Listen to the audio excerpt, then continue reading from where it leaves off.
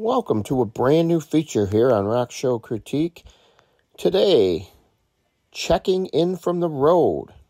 And our special guest is none other than Jeff Pilson from Foreigner. Welcome.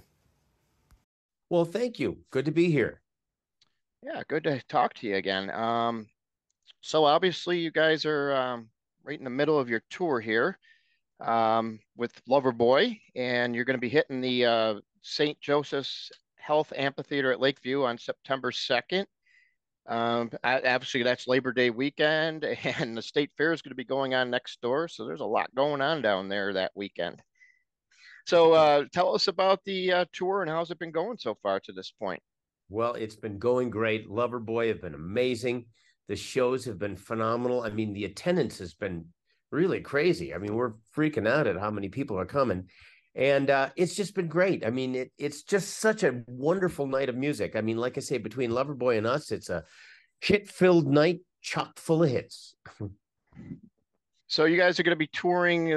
Obviously, this part of the tour will end right after, pretty much after. There's one more date, I think, after Syracuse, and then you guys got some other dates later on in the year. What's the schedule going to be like for 2024? Are you going to be more on a big tour again, or just doing regular headline dates? Well, yes, I can't give you all the details, but yes, we will be touring through 2024, and there is a major tour in mind, and we'll be announcing it shortly. So you'll hear about it. Awesome. Definitely sounds good. So obviously you've joined Foreigner way back 2004 there, and you've actually been in Foreigner now longer than you've been in Dokken. Did you ever imagine you were going to be here this long when you first started with the band? Not really, no. It was pitched to me as weekend work when I first got it. Oh, wow. I as soon as Kelly joined, though, I knew that was not to be the case. Yeah, no, I never thought it'd go this long, but man, what a path it's been, and what a journey it's been. It's been fantastic. Yep. So tell us about the show itself. Obviously, without giving too much away for the people who haven't seen it yet, I know one thing I've noticed, which it looks pretty cool, is you guys are doing like a small acoustic segment. We're doing an acoustic segment. We figured we wanted to, pull out all the stops on this tour. Well, you're right. I don't want to give too much away, but let's just say that there is an acoustic segment. We are doing some pretty deep cuts, and yet there's all the hits, and there's everything you want, and it's a high energy show. And between Loverboy and us, like I said, it's just nonstop familiar songs. It's a great night of music. As far as the acoustic set is concerned, how did you guys come about deciding to put that in? I thought that was a pretty good idea. I remember you guys did a acoustic show, little touring back in a couple of years ago, where you came up to the Falls View in Niagara Falls, Ontario. Was that something a little related to that? You felt it would give it the show a little bit more variety? Well, we did think it would give the show more variety. It wasn't really based on acoustic shows. We were doing a residency in Vegas recently, and we did the acoustic show there, and it just worked out so well that we wanted to bring it into this headlining set for the farewell tour, and it's worked out amazing, and glad we're doing it. So now, once you guys finally end it, whenever that tends to be, 2024 or somewhere in the near future, do you have anything lined up as far as what you plan on doing with the time you're going to have in front of you there?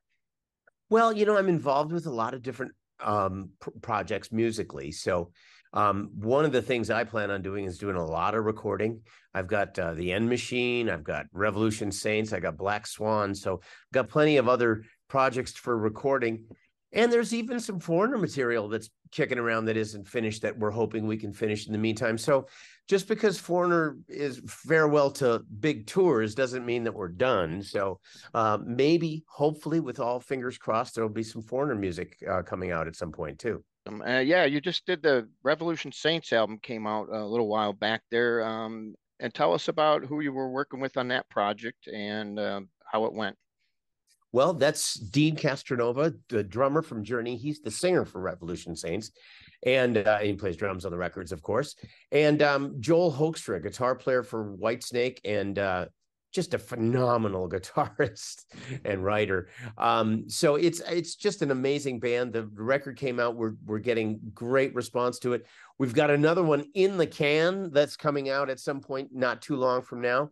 And we're going to start writing a third soon. So lots to do with the Revolution Saints project. So are there any plans for any touring with any of these projects once you find the time to possibly do anything like that? Well, maybe, because, you know, once Foreigner is done touring, yeah, maybe I will have time. You know, it's very difficult with those projects because they tend to be with people that all have gigs with other people. So it's sort of hard to coordinate any live shows, and it tends to be expensive and all that. But yeah, that's my mind is very open to that if that can happen once Foreigner's done touring. Now, ever since you joined Foreigner, you've been on a massive roll with, touring. You guys are hitting sometimes over 100 shows a year, a minimum of 60 or so. And just seems like it's been a nonstop grind. How does the touring compare nowadays as opposed to back when you were, say, in Dockin? Do you notice much of a difference, or is it a faster pace now, or how would you describe it? Well, you know, I mean, you know, we're an older band now, so it's not really. I mean, instead of sex, drugs, and rock and roll, it's more about the rock and roll. But that's okay. You know, I mean, with Foreigner, it is very family-like. So it's just a wonderful touring atmosphere. We all get along great. Everything is fabulous. We have an amazing crew, management, everything else.